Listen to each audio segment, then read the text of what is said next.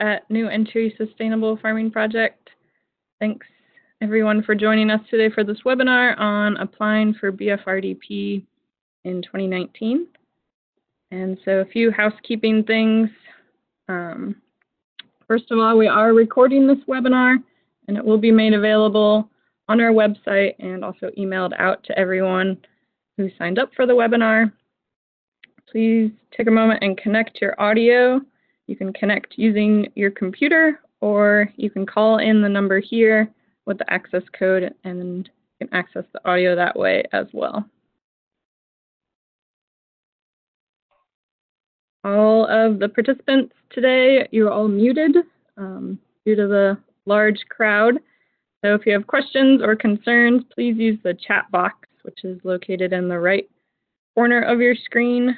You can send a chat just to me, the host, or one of the panelists, or you can also send a chat to the whole group if you want everyone to see a question or something that you want to bring up. So feel free to do that as we move through the webinar. We will have time for questions at the end, so you can either save your questions and type them in at the end or type them in as we go along as well.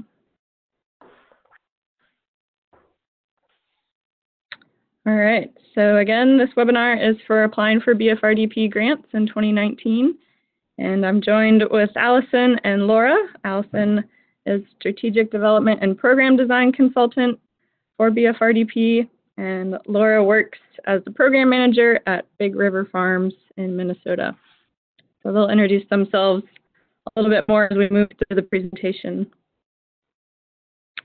Our agenda for today, we'll do introductions about New Entry and this specific project that we have supporting BFRDP applicants, and then dive into the content of the webinar, which Allison will be talking about what we need to know about BFRDP in 2019, and then Allison and Laura will be talking about what you can be doing now to prepare, and then again at the end we'll have time for Q&A.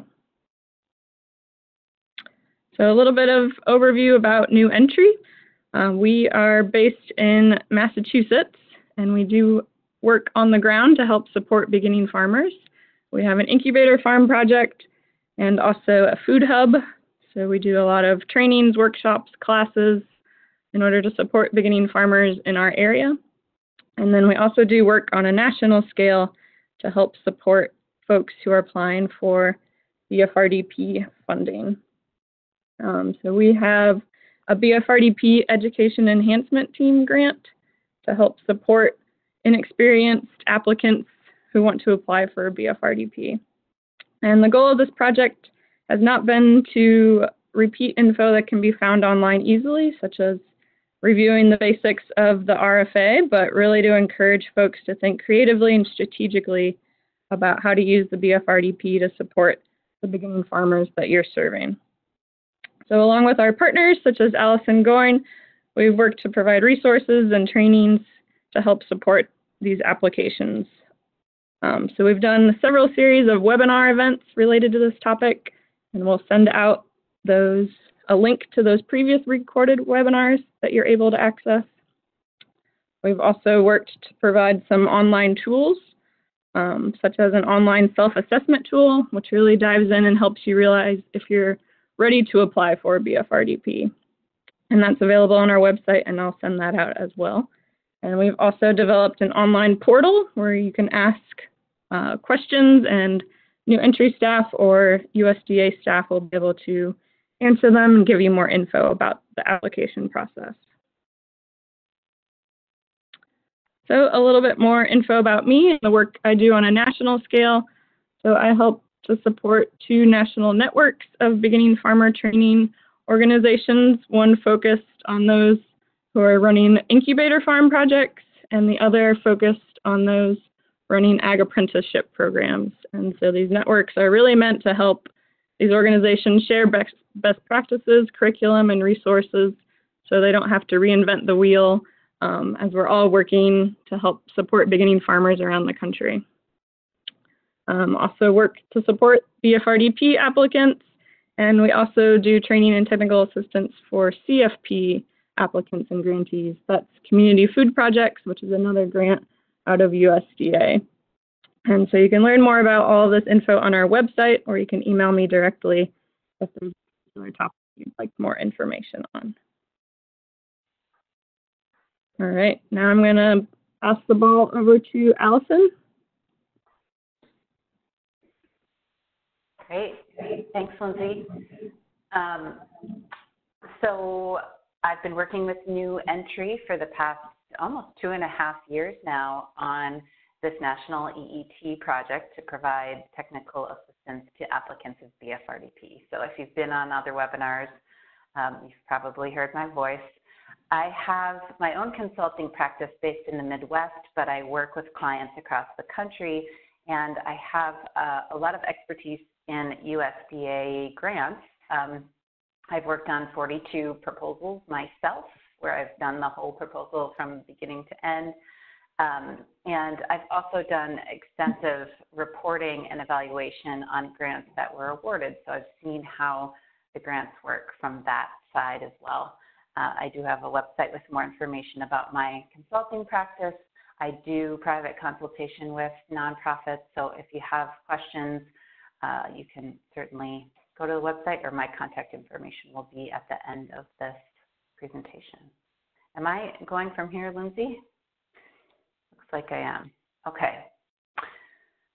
So just a refresher, most of you, if you're on this call, you probably know what this acronym stands for, or you wouldn't have been interested, but BFRDP is the Beginning Farmer and Rancher Development Program.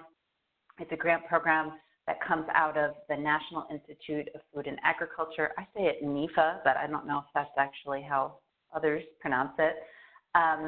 It's a research department of the USDA, and you might have even seen this acronym NIFA in headlines, because there's currently a scuffle about moving the office of NIFA outside of DC, and others are fighting it. So if you're seeing them in headlines, that's why. Luckily, it does not really impact too much this grant program, but it's happening right now. Let's see here. So well, I guess I didn't say anything about BFRDP.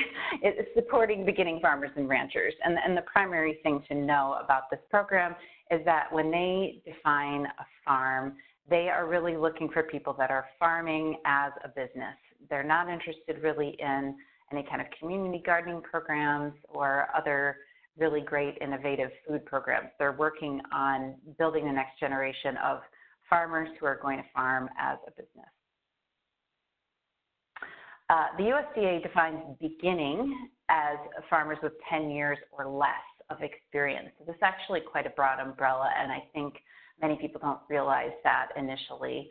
I've worked with organizations like the one Laura is with, Big River Farms, to actually look at programming for farmers at different levels. 1 to 3 years is quite different from 7, 8, 9 years, but all of those things fall under beginning. Again, the emphasis is on sustainable farm businesses and obtaining the business skills that farmers need for that.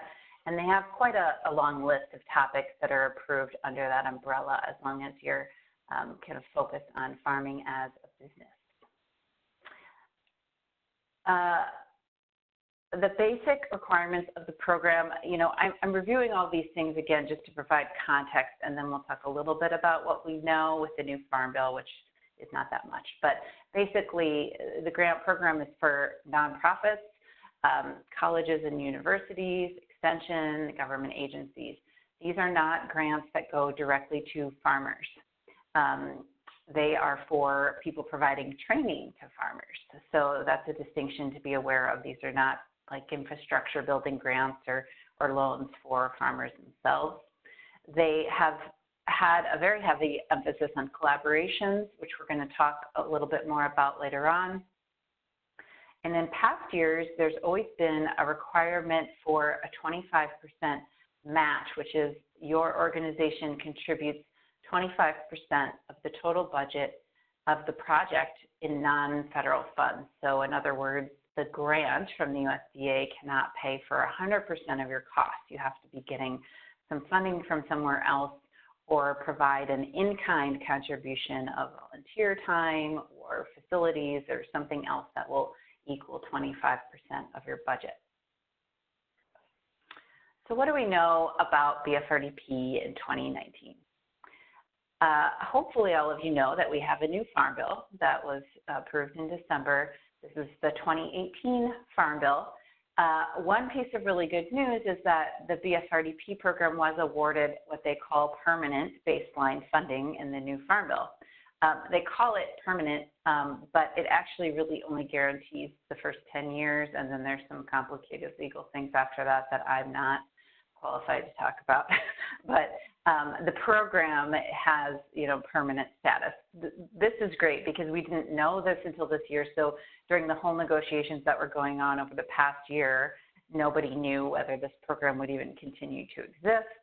Now we know it will, which is great.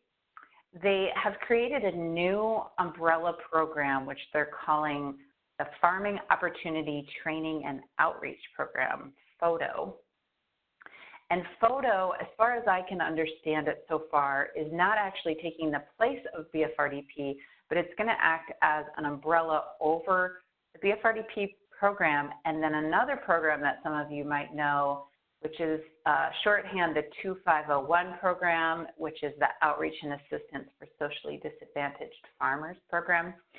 And so 2501 and BFRDP are going to both be under this FOTO umbrella. However, they have separate funding streams. So my interpretation of the fact that they have their own funding levels is that they are going to keep operating pretty much as separate programs, but they're coordinated under this umbrella. I don't know how that's going to work exactly, but I do know that for BFRDP, the funding levels are going to start out slightly lower than they were and then increase over time. And then for 2501, they're actually going to start out slightly higher than they were and then average out. Again, the 2501 program is focused only on socially disadvantaged farmers. BFRDP has always had a priority set aside for programs working with socially disadvantaged farmers, so it'll be interesting to see how they sort out those two. I don't know the answer to that yet.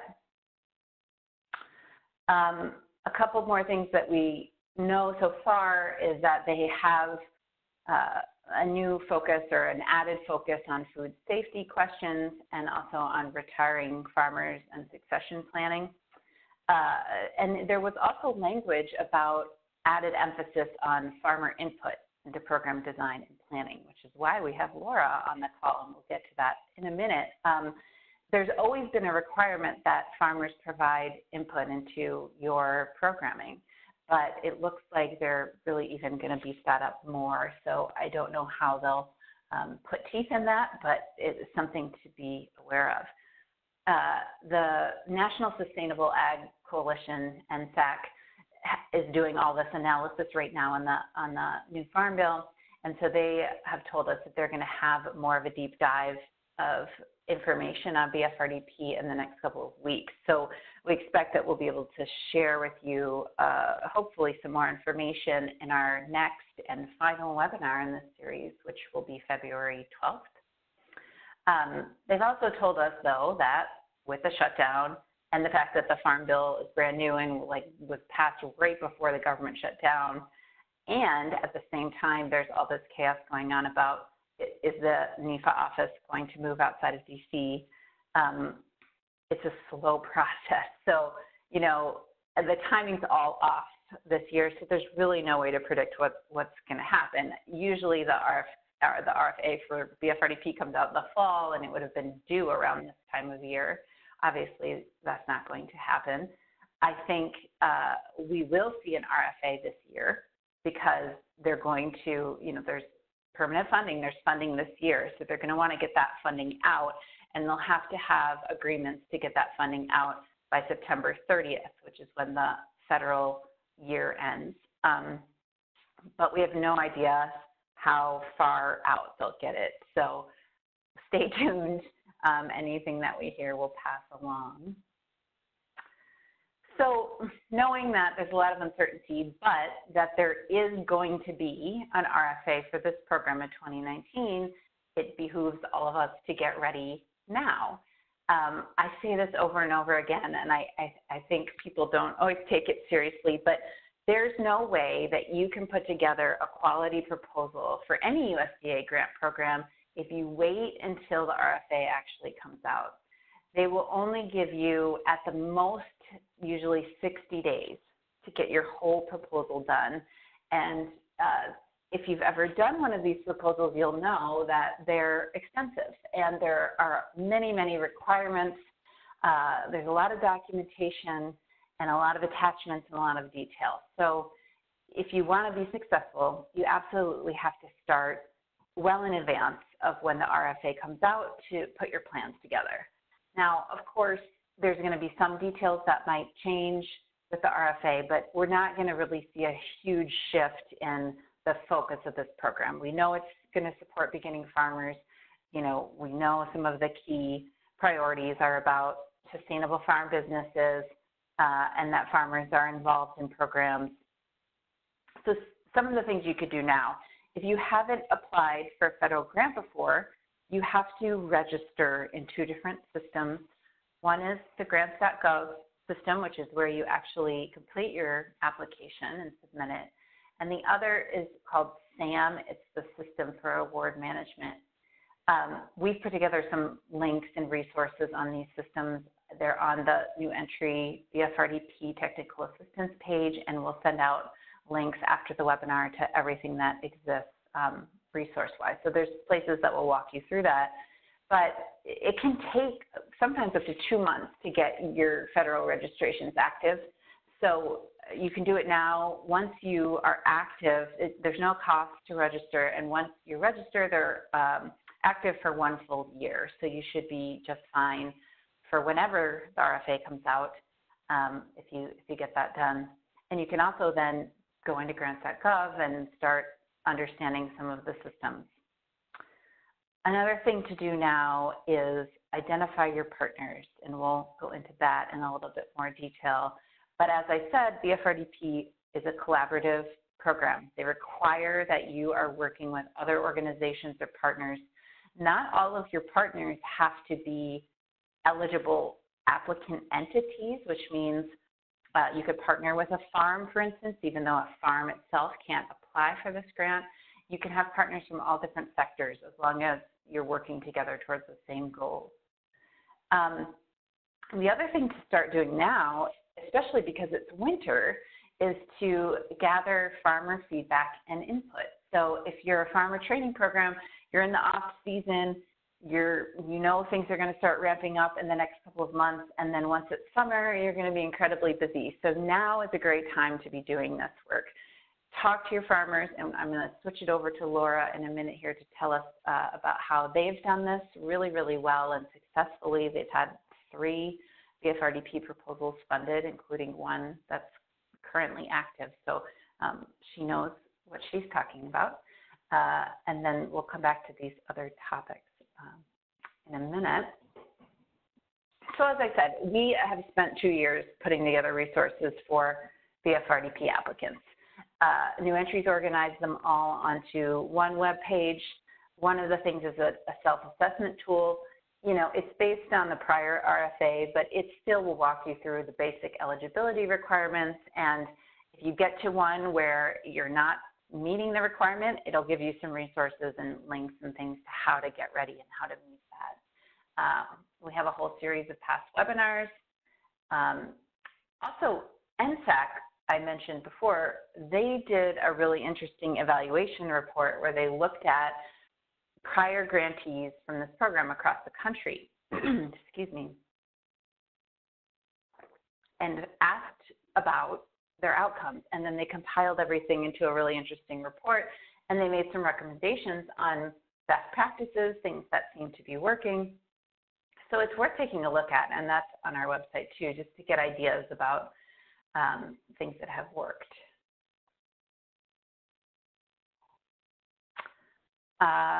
Collaborations are key. Like I said, BFRDP requires all applicants or all applications to be collaborative. You need to partner with other organizations or businesses or educators.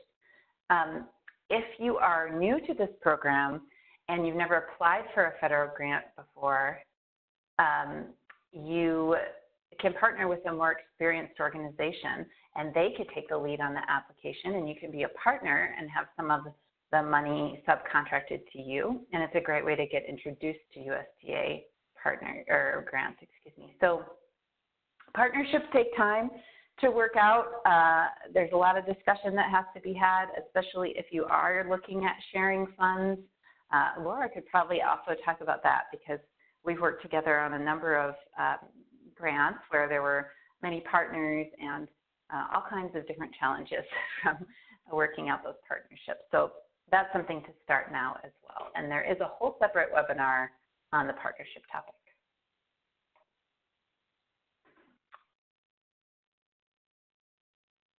This is the PATS criteria for partnerships and collaborations, just as an FYI. They really want the partners to be real partners and not just they gave you a letter to put in your application as a supporter. They want partners involved in actually delivering the work and designing the project and, evaluating it. So just as an FYI. Okay, so I am going to pass things on to Laura now. Laura's a colleague of mine. Laura and I have worked together, almost 6 years now on a number of different projects, including 2 BFRDP awards. And Laura manages the farmer training program at Big River Farms, which was also previously called Minnesota Food Association. So I'm going to pass to Laura, and we'll go from there. All right. Hi, everyone.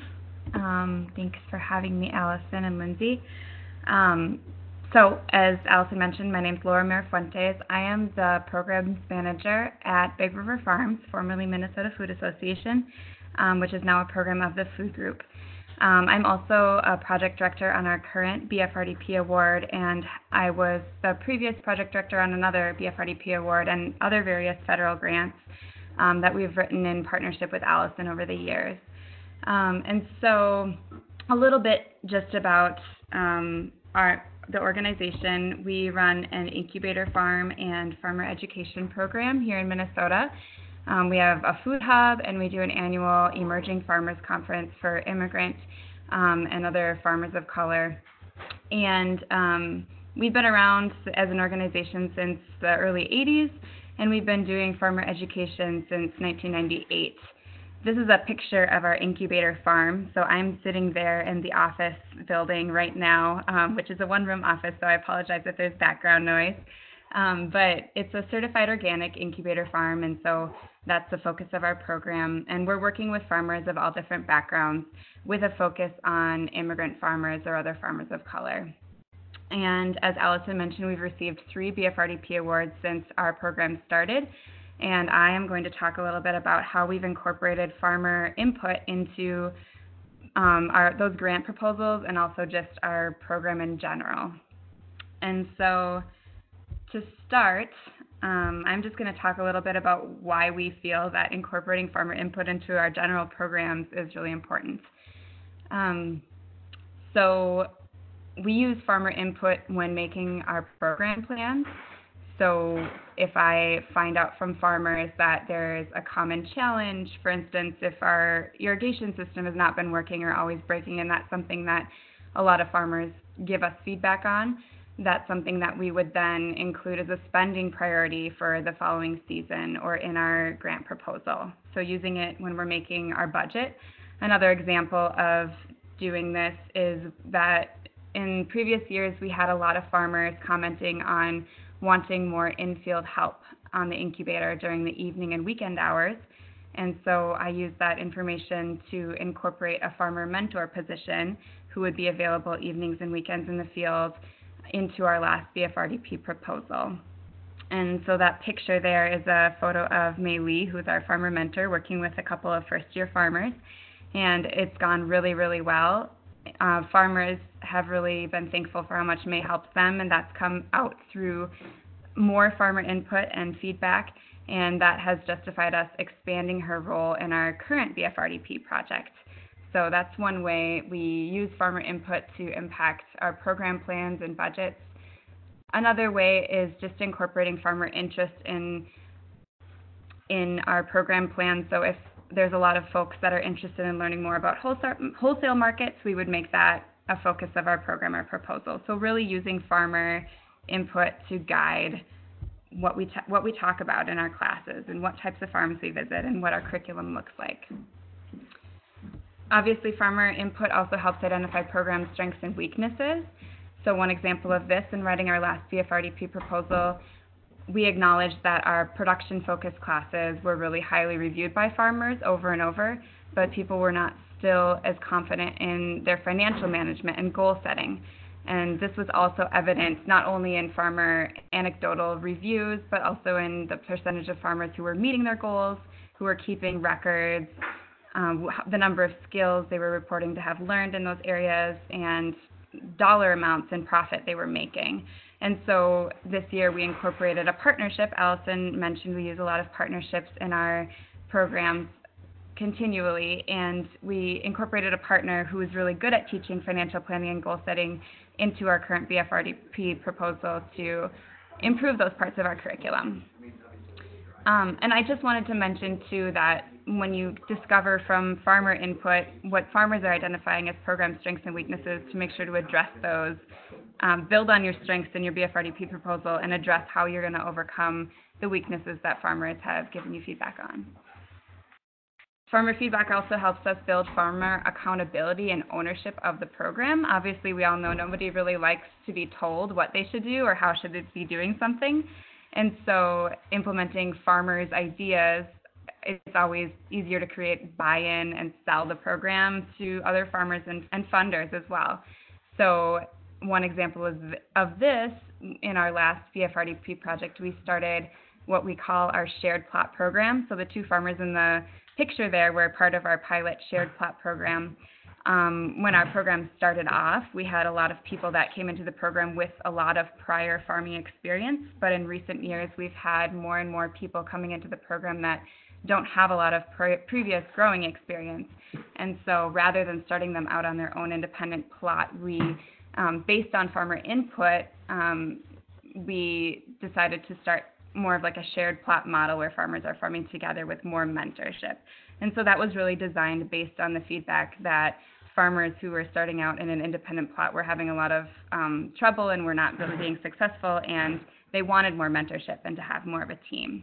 So that was another example of something that we have developed based on farmer feedback, and it's continued to evolve over the years and into our current BFRDP project.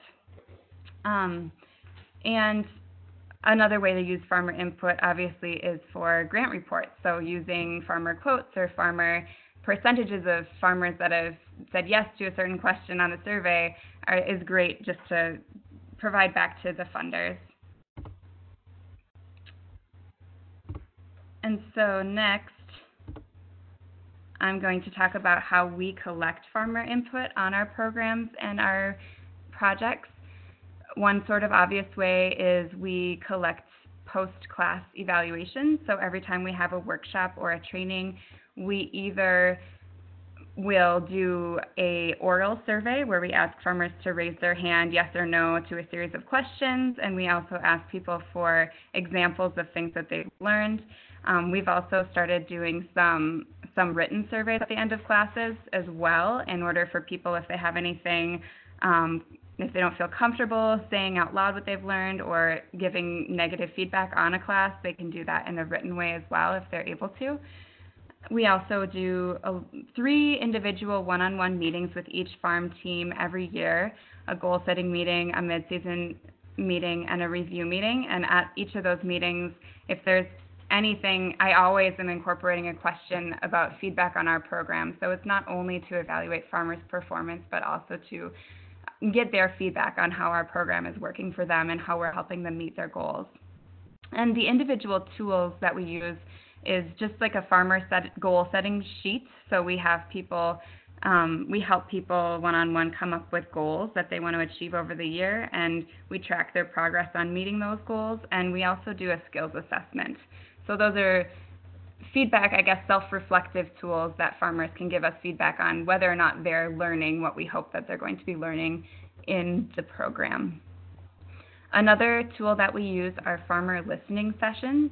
So once every year, sometime during the middle of the growing season, about halfway through, we host a farmer meeting that is farmer-led. So we have a series of questions that we are curious to find information from farmers about, but I will work with a farmer in the program to facilitate the conversation so that it's not a staff person that is asking the questions, and farmers can feel more free to share critical feedback if they have any, since there are no staff present in the meeting. So there's a farmer facilitator. I have another person taking notes so that at least two people are writing down their perspective of what's being said in the meeting, so trying to get a more full picture of the feedback.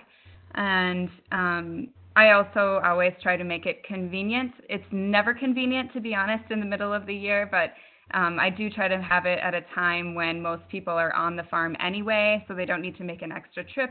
And I always try to provide a meal to make it easy for people to attend. And there's a lot of informal data collection that we do as well. So sometimes people will give you feedback randomly in the field and just tell you, hey, you know, I really wish that you would fix this problem that I'm always encountering out here.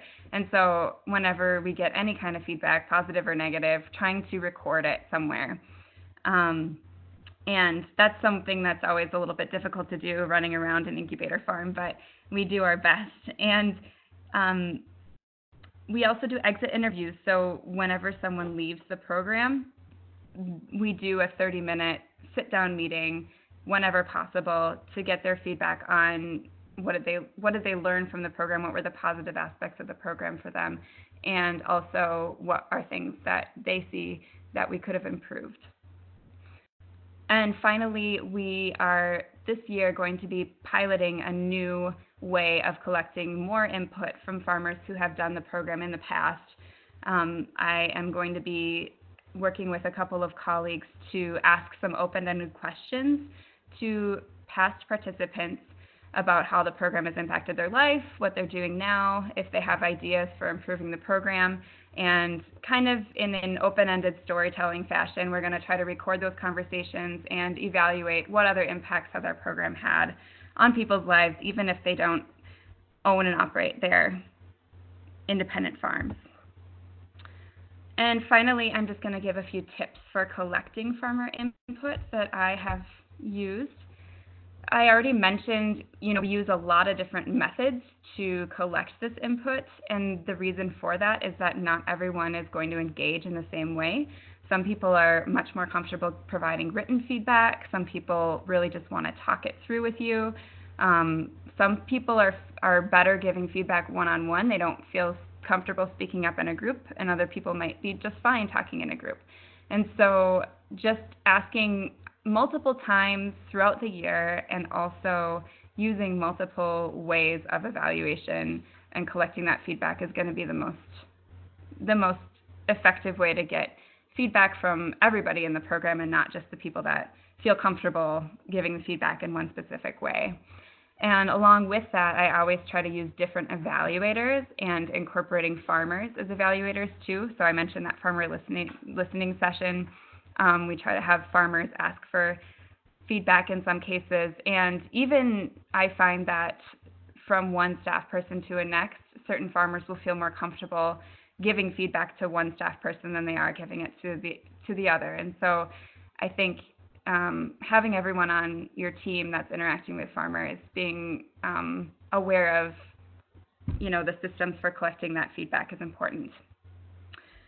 Be sensitive to farmers' schedules and time. I think that everyone knows farmers are very busy people, and I never want to come to a meeting where I'm asking for their feedback and it's not organized, or go way over the scheduled half an hour that I have with them. I just try to respect time whenever possible and also be really flexible. So I often do my one-on-one meetings on weekends and evenings with farmers, and I meet them at their workplace or wherever it happens to be convenient for them, just recognizing that they're busy people and it's taking a lot out of their schedule to sit down and meet with me. And with that said, I also check in with colleagues and coworkers to find out, is there anything else that I need to be communicating to these farmers when I'm seeing them in person? And I try to kill two birds with one stone whenever possible. Rather than asking for two separate meetings, maybe I can just incorporate some questions into my meeting with the farmers. I try not to ask too many leading questions. I mentioned I'm trying to be as open-ended as possible and kind of going with the flow, just to get people's ideas and feedback as it comes for them naturally. This is a little bit obvious, but never asking for input that you're not going to be able to use. I think there's nothing more frustrating and will also discourage future willingness to participate in a meeting if the farmers feel like they are giving input, the same input year after year, and nothing's being done with the input that they are providing. Keeping data organized is really important. So I have continued to try to improve my systems for where am I saving the data that I'm collecting from farmers as I'm collecting it, so that I know where it is the following year when it comes time to put together a grant proposal. I can quickly find it and reference it. I've often found that in my meetings, I tend to write handwritten notes about what farmers are saying, but if I stick those in some file, they are hard to access without compiling them into some sort of report or deducing the data, I guess, into some useful information. And the other thing is to, if you have a grant, to incorporate grant deliverables in your input questions. So I always work with Allison when she's a consultant on some of our grants to help me do evaluation to make sure that if there's a question that I've promised to report back on in my current grants, that I'm asking the questions to the farmers in the meetings as I'm having them, rather than having to scramble when the grant report comes due to ask all the farmers some question that I forgot to ask them because I didn't prepare in advance. So those are my tips, and I will pass the ball back to Allison.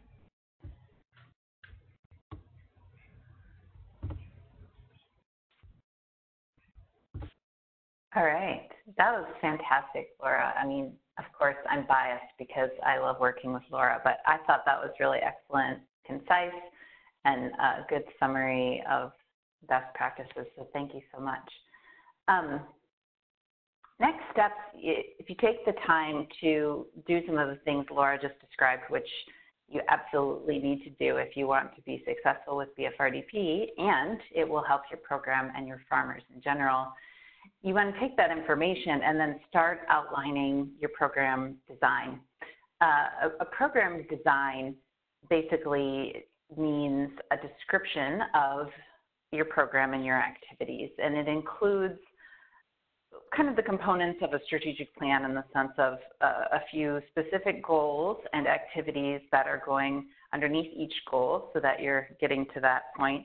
And if you outline things that way, you're going to be better prepared to put a proposal together, because that's exactly the kind of information structure they're going to be looking for. So, you know, if you're already running a farmer education program, you've got a place to start. But then you could kind of start outlining, okay, you know, these were key areas we heard from the farmers that we need to beef up. Laura gave the example of, in their last proposal, they decided to add more emphasis on business management and financial skills into the curriculum.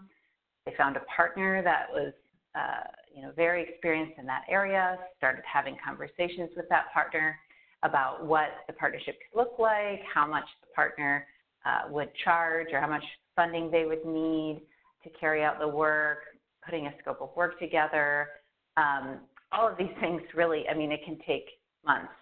So it's definitely worth starting with now. You also want to start outlining your budget and put together your main expenses for the program and think about what you'd want to include in your budget. We don't know yet exactly what the grant amounts are going to be in the new RFA. I'm guessing that they're going to be someplace in the same ballpark, around $100,000 a year. And again, there's always been a match requirement. There's now going to be, I think I might have skipped over this earlier, there is going to be a match waiver, they're saying now, but we don't have any details on what will qualify you to waive the match. So we'll have to wait and see whether that's going to apply to a lot of programs or not. Another point to keep in mind is to put your agreements with partners in writing, even if it's just an email saying, it was great talking with you, here are a few bullet points of how I understood the conversation and what we're thinking for roles. Because especially if you do things in advance, when it comes time to do the RFA, you want to have something you can reference back to, at least as a starting point to say, oh, okay, here's what we talked about. Here's how we were thinking about structuring that. Partnerships, the number one thing that can go wrong with a partnership is a lack of clarity around expectations. And so having that stuff in writing is going to really help you out later on, and also give you a head start on the letters of agreement that you're going to have to put in your proposals. So there's a lot of good reasons to do that now.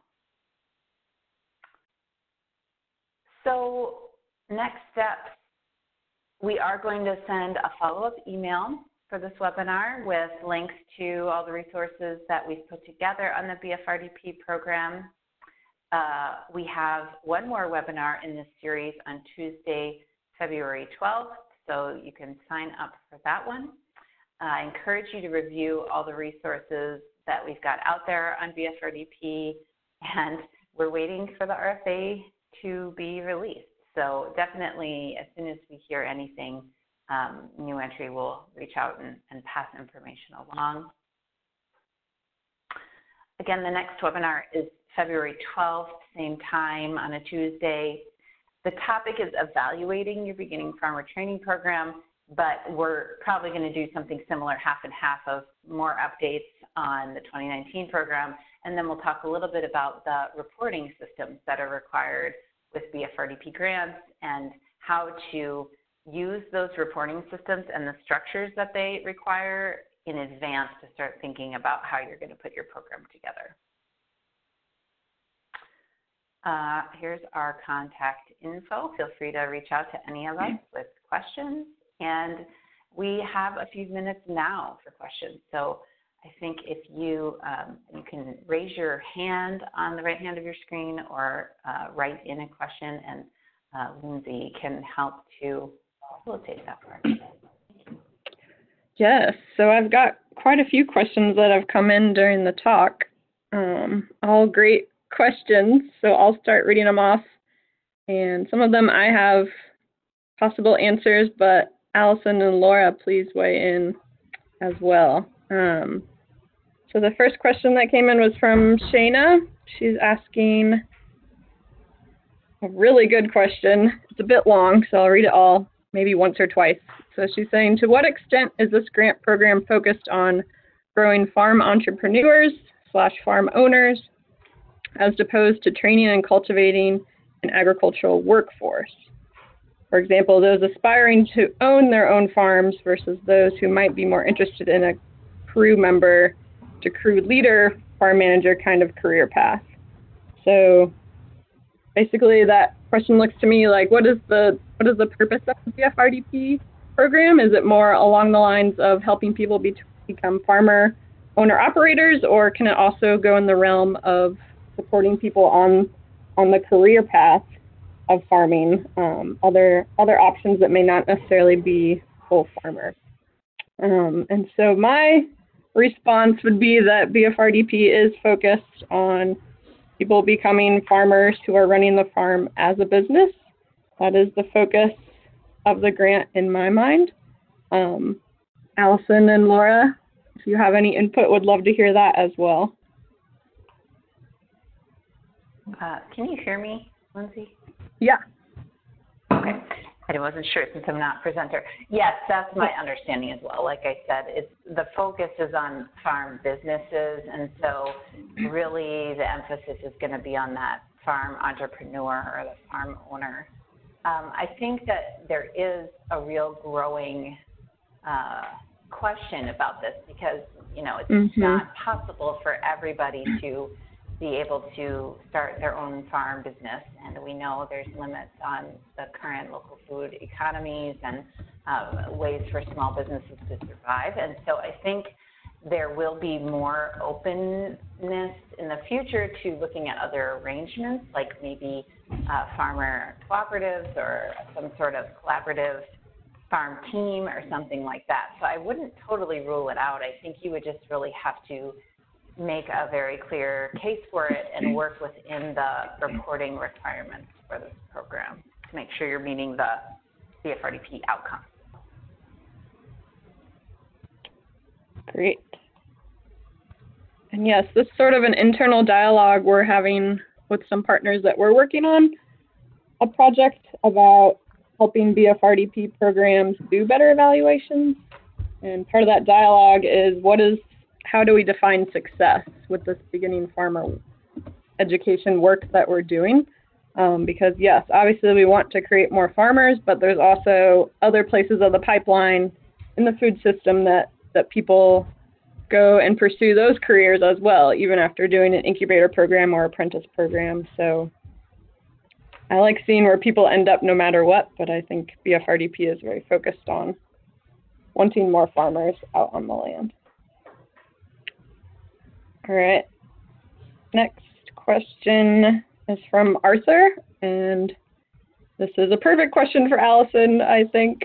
So he's asking, do any of the three of you do consulting outside of these webinars? Can we hire you to help write our application? And so I know, Allison, you are available for consultation. Would love for you to let us know in more detail what you're able to do, or maybe he can just contact you directly and you can talk with him. Yes, absolutely. Email me and we can talk in more detail about that. I do quite a bit of private consultation on applications, and actually this project, my role with this project is coming to a close next month, so I will be available to take on some BFRDP applications this year. Great. And Laura, he was also saying he would love to work with you too, if that would be possible. I don't know what your you do consulting work as well. I haven't yet, but he can always contact me and we can see what happens. Cool. Yeah. Yes, definitely. I will. He sent me his email, so I'll okay. Connect you all.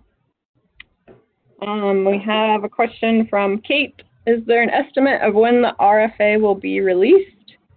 And to be honest, it's hard to say, Kate.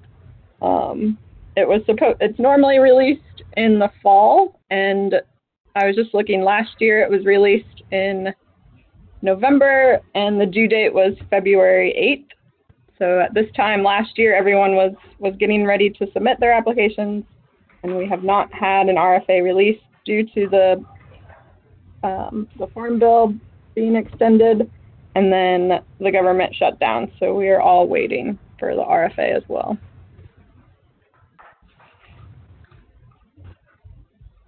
All right. My goodness, lots of questions. Next question from Deborah. She said, you mentioned the NSAC evaluation report. On which website can this be found? That is available on New Entry's website and also on the NSAC website as well. And so I will be sure to include that when I email everyone out a list of resources and the recording of this webinar. So you'll get that in your inbox. All right, question from Denise. Can you talk a little bit about how to determine who projects can count as a participant? What level of engagement with a potential farmer or new farmer is needed by the project in order to decide if that individual can be counted? Allison or Laura, do you have insight into this one?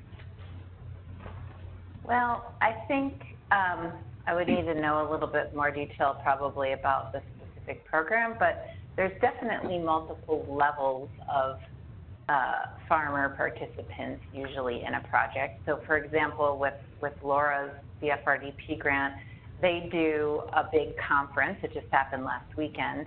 And we count everybody that comes to the conference in our reporting to BFRDP. So they have maybe one interaction with the organization, but then we also count the farmers who are in the incubator program getting lots and lots of hands-on training and assistance. So, you know, I think it can be, it's definitely both.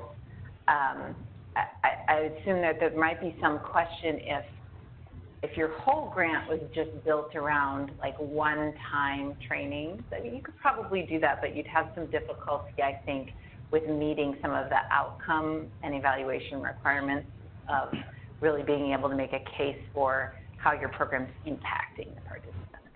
So that's maybe the main thing to think about is how much can you show that the participants you're serving at whatever level, that your services are somehow assisting them with their farming businesses or becoming farmers or something that ties back to BFRDP.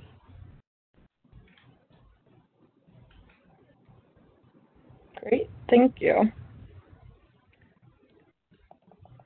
And Denise, if you had another follow-up question about that, feel free to send me it via chat. We just got another question in from Leah. Oh my goodness, she says, this is the best grant planning webinar I've ever attended. Rather than just reading through an old RFP, I feel there was very useful, direct, and practical advice. And because there was various perspectives of BFRDP practitioners and reviewers, I really trust what was said. She's also wanting to be connected with Laura and Allison, which I will definitely do. Cool. Thank you, Leah. Laura and Allison, did you guys get any questions directed specifically at you in your chat? I did not. Okay. So that's all the questions I have in. Anyone have any last minute questions they want to send in? Otherwise, we'll include our contact info when I send out the email in the next few days, which has resources, webinar, PowerPoint, all this good knowledge that we want to share with everyone.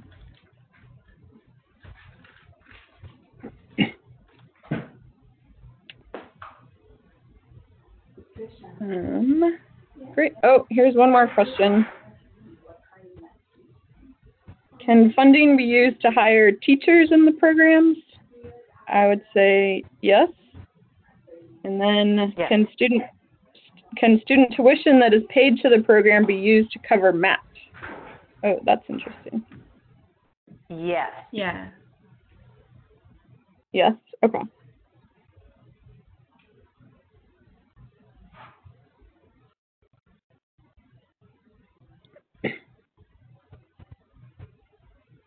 Great. Oh, Nicole was just asking for clarification on that last one.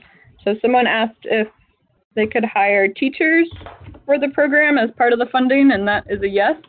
And then was also asking if they run a program and there's student tuition involved in paying for the program, can that be used to cover the match? And that is yes as well to that question. Oh, I'm seeing a question now from Olivia. Is the only change from last year the fact that there's a waiver for the match? We don't know. The RFA is not out yet, so you know, we won't know, and they won't tell us before it comes out. So you have to wait and see. I mean, likely, like I said, there's not going to be any huge changes in the overall purpose, but as far as like, you know, specifics, we can't say yet.